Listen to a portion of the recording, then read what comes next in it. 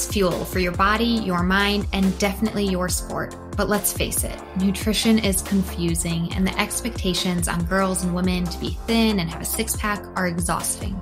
If you've ever been frustrated with your body, confused about nutrition, obsessed with eating healthy, or guilty when you don't, underate, overate, or overtrained, and overwhelmed with all the pressure, then this podcast is for you.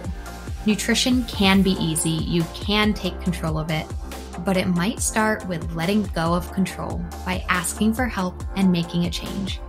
I'm Lindsay Elizabeth Cortez, sports dietitian and owner of Rise Up Nutrition, where I empower female athletes to overcome nutrition concerns and perform at their highest level, to stop being confused by all the mixed or harmful messages, and finally have confidence in your body as a fierce, fit, and fueled female athlete. My guest today is Shay Haddow, an expert coach and speaker on confidence and mindset for female athletes. She's the founder of Alpha Girl Confidence, host of the Alpha Girl Confidence podcast, and author of her book, She the Confident. After overcoming her own struggles of self-doubt and lack of confidence in club and collegiate soccer, she knew that it was her life's calling to provide female athletes with the coaching that she wished she once had. Shay's on a mission to empower girl athletes around the world to build unshakable confidence so they can live and play to their fullest potential. Shay, welcome to the Female Athlete Nutrition Podcast. Thanks, Lindsay. I'm so happy to be here and talk with you again. I'm excited. Yeah, me too. When I first came across you, Shay, because we haven't known each other long, but when I first came across you, I was just like, this is my girl. I feel like we have like a very similar mission of just empowering other girl athletes. And I know you specifically have a passion for youth athletes as well. And I think we just really do that and express that in, super similar ways, but different. Me more so through the nutrition and you more so through the sport and mindset. But I'd love to kind of dig into that with you and start with your athletic background. I know you were a great soccer player. Can you tell us, when you got into soccer and when sports became a huge part of your life? Yeah, it became a huge part of my life. I feel like for as long as I can remember, as soon as I could kick a ball or shoot a basketball, those were my two sports. So grew up playing those my whole life. I was always what my parents would call naturally gifted. I was fast. I had the skill. And then when I was 12, I tore my ACL. So that's, obviously really young to have that type of injury. So I tore my ACL, had surgery at the age of 13. And so that recovery process, I think that's what really started kind of this mental struggle, this lack of confidence and self-doubt, So obviously the injury itself was tough mentally and physically, but then getting back on the field was really difficult for me physically, as far as not trusting my body, being afraid of getting injured again. And then mentally just feeling like I was so behind my teammates and just, I just remember before games, like being so nervous and stepping on the field, like just not having any fun because I just was kind of stuck in my own head and had all these negative thoughts. And, what if I make a mistake? Am I going to get yelled at? And what are people going to think of me? All those things that the teenage girls think about. So that's what really started my lack of confidence. And then, I almost quit at the age of 15. I remember before practice thinking like, man, I just don't love this anymore. It felt like a chore to me, but I wanted to play college soccer. Like that was always my dream. And so luckily, like I stuck with it. I ended up getting recruited to play at Virginia Commonwealth University. And then I transferred back to my home state, Utah State, to finish out my last 3 years. But even in college, my confidence was up and down. I couldn't really get a grasp on how to become more confident. So it wasn't until like my junior year was absolutely awful. I got hurt again, it was a really easy surgery. But I lost my starting spot and I was in a bad mental headspace. I was constantly blaming other people for my lack of success and for my lack of playing time. And I just wasn't a good teammate, to be honest. And then right before senior year, I was like, all right, Shay, like you got one more year. This is like, I'm not going to play after this. So you got one more year to figure it out.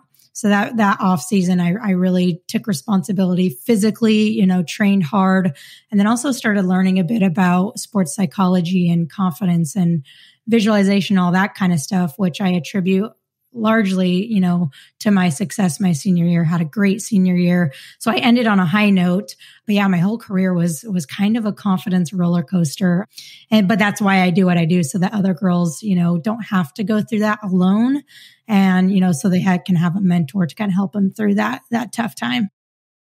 For sure. So yeah, starting at 12 years old with kind of feeling with that injury and having that shake your confidence and really not learning the skills until you were a junior going into senior year of college. So, nearly a decade. Yeah. The thing is, and I can't remember if we talked about this already or not, but like when we were playing, right, mental health and mental performance, it wasn't really a thing, right? Like I had never heard about it. I struggled with anxiety as well. And like all of that stuff, I just didn't ask for help. I just didn't know how to ask for help. I didn't even know what it was.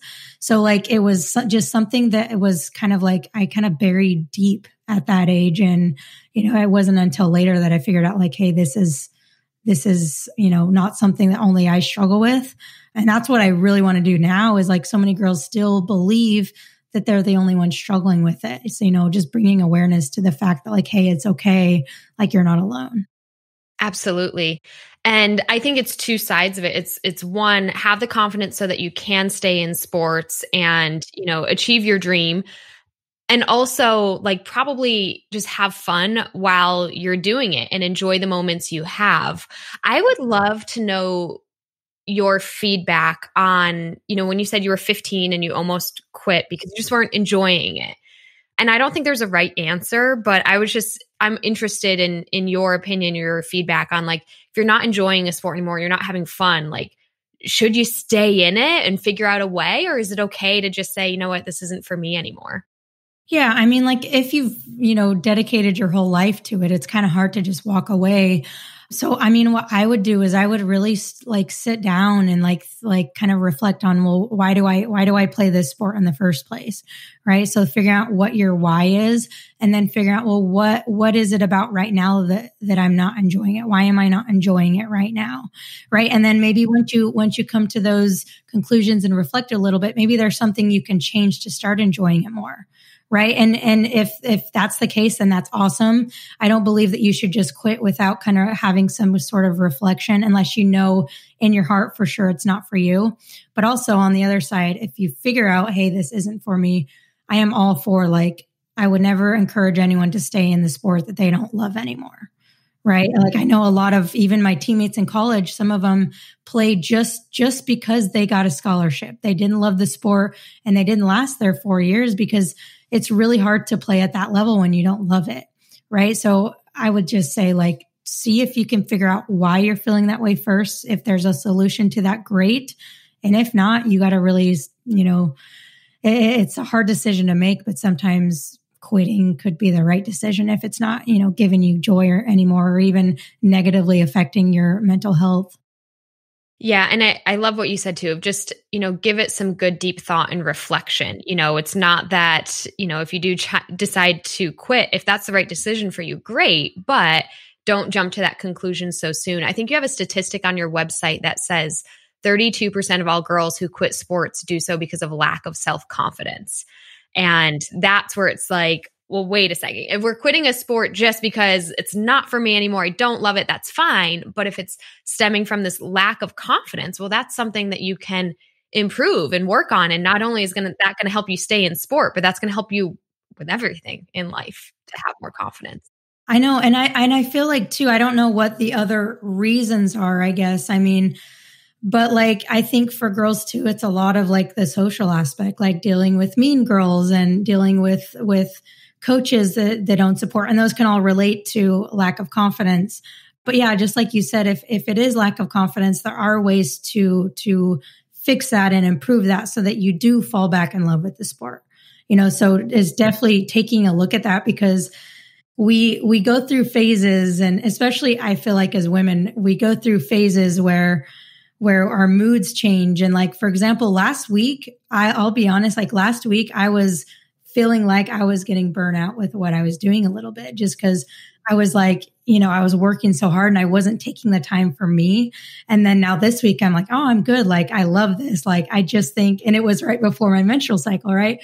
So I think as women too, we have these phases where it's like our moods kind of dip and stuff like that happens. So it's like, don't make any crazy decisions before like reflecting and figuring out what's really going on.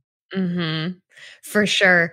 And your comment about like dealing with mean girls on a team, it reminded me of one of your podcast episodes, which I just want to highlight and give a shout out to right now because I listened to it. I really enjoy it. It's called Alpha Girl Confidence. And what you do a really great job at on your podcast, and I'm sure for, of course, your clients, is giving like actionable tips. You have things like 4 steps to stop procrastinating, or, I might get it wrong, but it was like 6 steps to deal with mean girls on your team.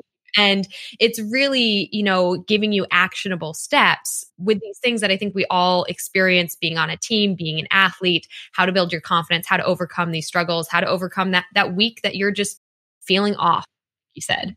Yeah, I'm all about action, like I love planning and I love thinking and I love reflecting, but that only gets you so far. Right. And learning without action only gets you so far. So that's why I'm like everything like in my book and like everything I teach, there's always going to be some sort of action, because a lot of time action is what gets you out of anxiety and action is what gets you out of overthinking, which we all struggle with. Right. For sure. So I want to go back to your experiences as a college athlete and a college soccer player, because you mentioned you had a really good senior season. And when it comes to lack of confidence, for freshman, sophomore, junior year, how did that really affect you, or what did it look like? Was it just your confidence on the field, or, how did that affect you as a student athlete?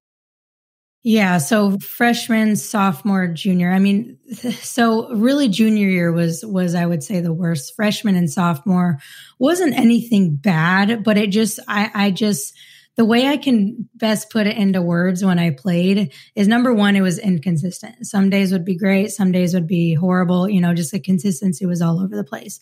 And then the other thing is like, I felt like I was trapped when I was playing. Like I felt like I couldn't fully just like let go and play. Right. Like I was kind of stuck in my own head, and it was more so like that in club, but even in college, I just felt like there was something kind of keeping me stuck and not really playing like, the beast that I could have been. Right. And then off the field, my confidence affected me off the field. I would say more so like my middle school. Obviously middle school is hard for anybody. Right. But more so like my middle school years. But it definitely started like in college. I remember like I was always kind of freshman and sophomore year. I was always kind of the kid that would keep to myself and I would stay like be friends with my team, but I would never like venture out and be friends with the gymnasts or the basketball team or anything like that. I just think that there was some kind of deep rooted confidence issues just in myself. And I think it relates to kind of the social anxiety, I guess I would say I had. But then junior year, senior year, as far as off the field, it got a lot better. I started like putting myself out there. I started making more friends. I started, like making friends outside of just my soccer team. Because when you grow up playing sports your whole life, you have friends that are basically given to you, right? Like you don't have to go try and make friends. They're just given to you. So it wasn't until then that I developed more confidence socially and was able to like make friends outside of just like my little circle. And those are like some of the best relationships I had. And like, those last 2 years socially was awesome for me.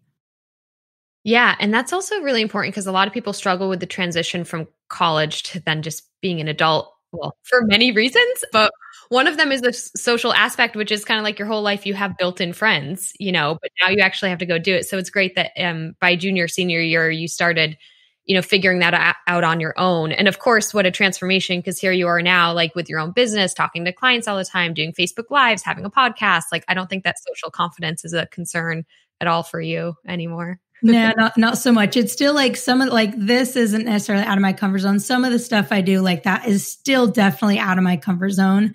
But when I first started though, oh my gosh, like I was so nervous about doing stuff like this. It was totally out of my comfort zone. Talking to a parent on the phone, doing a podcast, doing a video. but it just takes practice, right? And the more you do it, the more it becomes your comfort zone. And then it's just about finding more things out of your comfort zone to help you to continue to grow and grow that confidence. Right. And like you've already said, like it's all about taking action. We're not born confident. We have to overcome our weak spots, take action, challenge ourselves, and then you can gain confidence and grow confidence and become confident. Yeah. And it's something too with confidence. I think sometimes there's a misconception that like once you're confident, you're always confident and you like don't have to work on it. Right. It's just like working out. Like if you don't work on it, you're going to lose your muscle. Right. It's kind of the same thing, that it's something that always needs to be cultivated, something that I work on every day. The things that I teach, I do those things every single day too. Because if I don't, then my confidence or my mental performance in my work is going to take a dip, right? So it's something that always needs to be worked on, just like nutrition and working out and all that kind of stuff.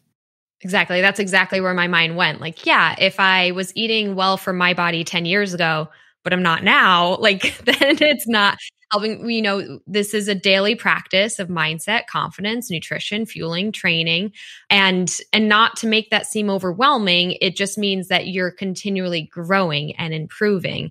And it is a daily thing. I'd love to tap into your nutrition a bit more, which I know we've talked a lot and I've talked about nutrition, but I don't know if you have any nutrition stories to share as a college athlete or maybe even throughout your times of injury. I guess I'll just ask you this basic question. Like, did nutrition ever play a role for you? Was it ever on your mind as an athlete?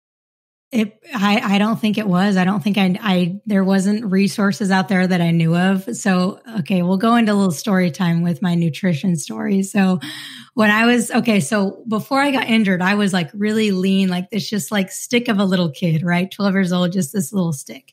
And then when I got injured, and I ate a ton before that, like my metabolism, which is crazy. But when I got injured, obviously, right, I couldn't work out and I kept eating a lot. And I put on some pounds. You could see in old pictures, I got some, look, my brothers used to say, it looks like I got muffins in my cheeks. And so I was like putting on a little bit of weight and stuff like that. And then I wouldn't say that I struggled with weight, but there was a time where my body image wasn't very great just because I didn't know like how to control my eating and what I should eat. And it just wasn't something that was talked about with coaches and my parents. We didn't really talk about it. So I didn't know what to eat. All I knew was to not drink soda, right? Don't drink soda. That's the only thing. But then in college, I ate like a college kid, right? Top ramen, macaroni and cheese, combine the two, like chili mac, like those were our staples, right? Spam and rice, like those were the kinds of things we ate all the time. And in college too, I was one of those, my body image was not good in college either. Like I remember in the locker room from middle school to college, I would always go into the bathroom to change and everybody else would be out of the bathroom to change, right? They would just, change their jerseys, such and such. But I was self-conscious about that I didn't have a six-pack like the rest of my teammates, right? And so, my legs weren't jacked like my teammates and that kind of thing. And I didn't start learning about nutrition. Like I took nutrition classes in college, but I don't think I actually took it seriously until I was done like being an athlete, because I felt like, okay, now that I'm not an athlete, if I don't work on my nutrition, I'm going to have this be a struggle my entire life. So yeah. And I know that if I would have had somebody like you when I was an athlete, my performance would have been so much better. My confidence would have been so much better. My body image would have been so much better. And I know now like colleges pay more attention to that kind of stuff. But at the time, like, I don't know, like our strength coaches, they didn't really talk to us about nutrition a whole lot. So it wasn't like kind of something that was really prioritized. Yeah. Yeah. Good story, Shay. Lots came up there. And yeah, people always find it shocking, people I talk to now, that like nutrition is kind of still like a new thing and a new science, but it really is, even just, 10, 15 years ago, like it wasn't incorporated into sport culture very much.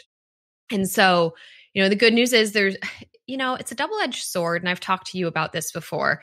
It's like, yeah, as a teen or college athlete, had you had good nutrition advice that really could have elevated your performance, improved your body image, and that would have been key. So I wish you had that.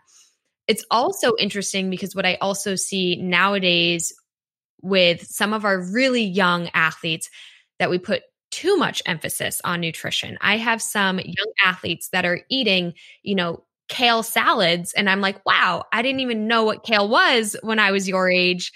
But with that being said, I'm like, wait, no, you just need a PB&J sandwich. You need more energy than a kale salad to get you through, this run or this practice or this game.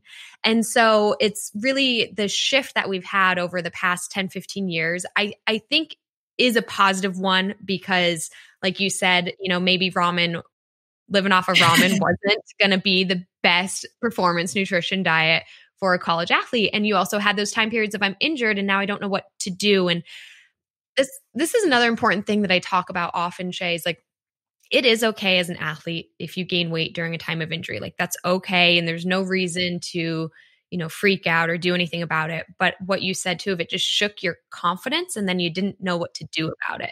And that's where I think having some nutrition knowledge, just understand like, yeah, you know what? It is okay if I gain a little weight because I'm not training at the same level, but like, this is how I can still put good nourishment in my body to help me recover and heal and be ready to step back on the field. Yeah. Like I remember too, like after, high school season, right?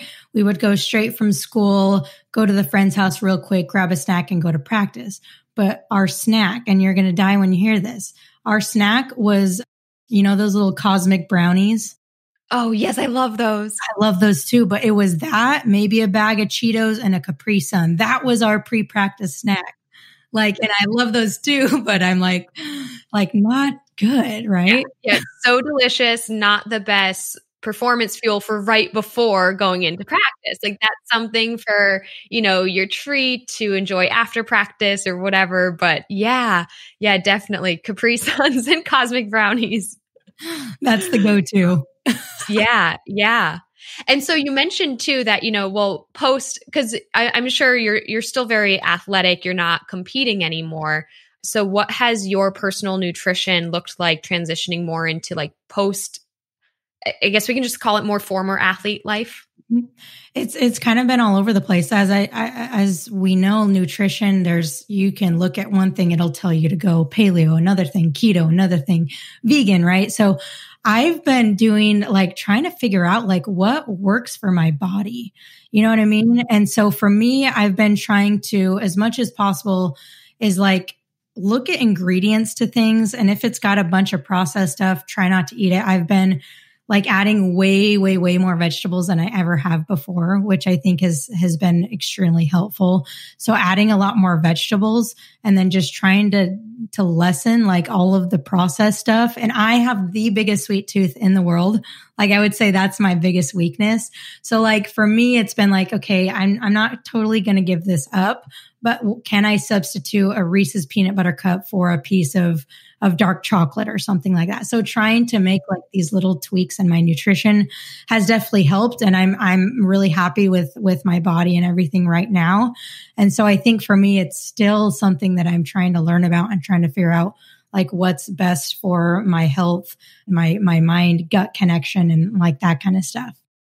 Yeah. And I'm so glad you brought that up, the mind gut connection, because they're, and this is where I think confidence and nutrition can overlap so much. It's feeling good in your body, feeling good about your body. And then even from that physiological level, there is a brain gut connection, our gut microbiome affecting our brain health and vice versa. It can be a little bit quite confusing sometimes, actually. So I guess what I'm proud to hear you saying for yourself too is those little tweaks with your nutrition. And I'm sure that with confidence and mindset coaching, you feel the same way too. We're not going to go overnight from, anxiety, depression, lack of confidence to, I'm on top of the world. It's those little tweaks and little steps that you can take to make an improvement in your life day to day and then see the impact over time. Yeah. And actually, I'm reading this book right now. Oh, I can't remember the name of it. It's kind of a weird title, but he was talking about mental health and physical health. And he was saying, and this goes right along with what we're talking about, is that in order to have a healthy mind, you have to first have a healthy body, right? And we can all attest to that. If we're physically sick, it's like our mind isn't where it needs to be. And so I think getting the nutrition right and getting your physical body right is going to make it easier for you to be confident and for you to, have the growth mindset and all that kind of stuff. For sure. And just speaking of personal experience too, for me, like a day that I train, and this isn't like I take rest days and recovery days, and that's good, but a day that I train, I am more mentally like on my game and I'm thinking clearer and I'm happier. And so aside from, what is my weight or how much muscle do I have and all that, but like, no, just getting out there and being active and training and competing is such this boost in my happiness. Absolutely. Yeah. Well, Shay, I was wondering if you could spend just a few moments telling our listeners a little bit more about exactly what you do, empowering female athletes to be more confident. If you want to share some information about, your coaching and your services, we would love to hear. So if anybody's listening that kind of is really interested in what you do or could need your help, that they can know, how you could help them. Absolutely. Yeah. So primarily I work with girls age about 10 to 17. And I do that primarily in my signature group coaching program, which is called the Alpha Girl Confidence Mentorship. So that mentorship, it's really cool. We've got a solid group of girls. Right now, it's mostly soccer players, but we do have a few other like basketball players, softball players, stuff like that. But it's really cool because my favorite part about that, so obviously I love coaching and I love, giving the confidence tips and all that. But what's really cool and what's really powerful that I didn't even know would be a thing with this is that all of the girls are like becoming their own, like not their own coaches, but other girls' coaches as well. So when we have a topic discussion, it's really cool because number one, the girls realize that, hey, I'm not the only one struggling with this. And number two, it's not only am I coaching the girls, but it's like, Sarah, well, I don't even have a Sarah, so I'm using fake names here, but like Sarah will help Jenny with a question that she has because she doesn't know how to deal with mean girls, but Sarah has dealt with mean girls. So it's this really cool dynamic we've got going on. And then I also have a course called the Alpha Girl Confidence Accelerator. So it's an online course, 5 modules, all about confidence, mindset, goal setting, like all of kind of the mental life skills that are associated with the sport, but also, with life after the sport, which is kind of my main goal is obviously to help these players become better players, more confident players. But even more than that for me, it's about helping them to become confident women in their careers and in their, in their life after sport. So those are what my programs look like. And then also I have this really cool it's about 2-3 months old, but it's called the Daily Confidence. And it's a text membership where every single Monday, Wednesday, Friday, I send out like confidence tips and motivation strategies and stuff like that to their phones. And so it's a really cool, like little way for them to kind of get that dose of motivation and a dose of confidence every morning for them to start their day, which is really cool to see kind of the results and stuff of that. Yeah, I love that. How cool. So you've got those modules for people who want to, just get the knowledge, information, start taking action on their own. And then with your one-on-one coaching and kind of group aspect, I see the same thing with all of my clients. We have a group aspect and I call it a team aspect. You and me understand coming from that athletic background. It's like traditionally we have our sports team and we have our coach and we have our teammates. Well, like, you can have your confidence team, you can have your nutrition team, and everybody's here to lift each other up. And it is so powerful when a group of female athletes like get in the room together and support each other and coach each other and guide each other. And it's really, really powerful. And that's amazing that you are implementing that with athletes at such a young age. Mm-hmm. It's really cool because I'll ask the girls like, hey, what did you like about the call today? Or, I'll get feedback from them. And almost every time the thing they say isn't like, oh, I loved your tips, but it's like, I love that I'm able to give feedback to other girls. And I love that I get feedback from other girls. So it's a really powerful community. Like I said, I didn't know that it would come to what it has become, but it's been really cool to just kind of, like you said, build that team. And it really is like that team environment, which I love. Yeah, it's so cool. I also want to ask you kind of a curveball question. Well, I guess it's not a curveball, but I'm ready. Your brand and your podcast name is Alpha Girl Confidence. So I wanted to know, what does being an alpha girl mean to you? Yeah. So a little backstory. So before it was Alpha Girl Confidence, when I first started my business, it was a technical training soccer business. It was called Alpha Girl Soccer Academy. So I did camps, clinics, one-on-one training. And then when I pivoted last year, I was like, well, I want to keep the brand Alpha Girl because I just love it. And so I want to keep the brand Alpha Girl. And then I'm like, let's just take out the soccer, add the word confidence. So that's, I guess, how the brand name came to be. But for me, when I first was thinking of the name Alpha Girl, I wanted the brand name to be something that you knew that it was for girls, right? And also something where you knew that it was about empowerment and being powerful and being confident. And so for me, like, I don't know the technical definition of alpha, but for me, it's about the girl and the woman that is willing to step into her own power, that is willing to, speak out and just be confident in who she is. So that's what it means for me. I love it. It's beautiful. And the reason I wanted to bring it up too is because I feel like most people hear the word alpha for alpha male. He's an alpha male or a beta male. And it's like, but then just what? Women are just women. Girls are just, I don't know. Like, and I mean, it's silly to even try and classify men like that even, but it is empowering when you flip it and you say, wait, how can it be an alpha girl? How can it be a girl that steps up with confidence and is the one speaking or the one going after things? And so I love it. I resonate with it. I think it's awesome. And thank you. It's very cool. Yeah. Thank you. When I started, I was like, man, I hope this sticks. I was coming up with, the beginning process of starting a business, trying to come up with a cool name. And so I was glad that it actually stuck. And now it's kind of become its own kind of person, I guess. Yeah, for sure. So I have a few other fun questions to ask you, things I ask all my guests at the end of our podcast, kind of rapid fire questions. You ready? Yep, let's do it. All right. If there was one food that you could eat every single day for the rest of your life and never get sick of it, what would it be? I would have to say a gyro. Oh, so good. So, I love Greek style food. With a nice warm pita, some lamb. Oh, yes. Some tzatziki sauce. Yeah, that's my jam. So good. I love it too. All right. And then what is your favorite sport to play? I'm guessing soccer, but you never know.